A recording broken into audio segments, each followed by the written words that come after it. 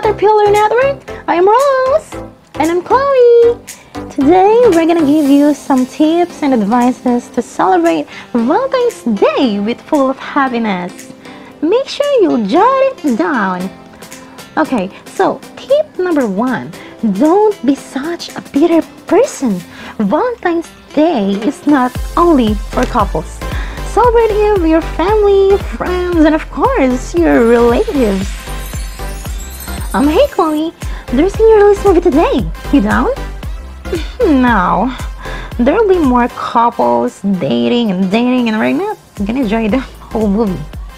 Chloe, it's not only for them, okay? And I'll cover all the payments, so get up. Oh, well, I'm ready. What are you waiting for? Come on. Hey, tip number 2. Do things that makes you happy. Valentine's Day belongs to you. It's all about you and your happiness. It's time to make the things you love. Yeah, we're having a... this is so heavy. And finally, Chloe, those are tons of groceries. What? No, this will be just our foods for Valentine's Day. You know how much I love food. Tip number 3. Do some outdoor activities. Have some picnic or anything else. Oh wow, Chloe, you brought a lot of foods. Of course, you said you'll pay for all this, right? Oh, wait, what? Tip number 4.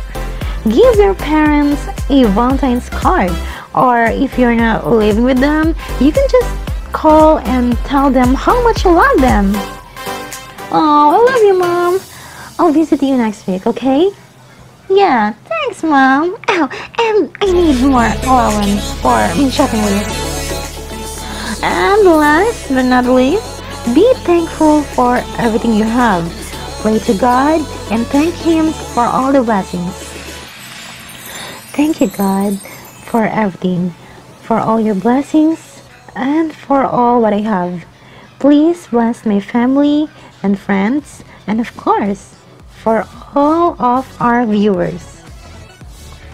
And that's it for today. I hope you guys enjoyed our little Valentine's gift. Hope you all have a meaningful and lovable Valentine's Day. Don't forget to like, comment, share, and subscribe so that you will be part of our notification squad. Have a nice Valentine's Day!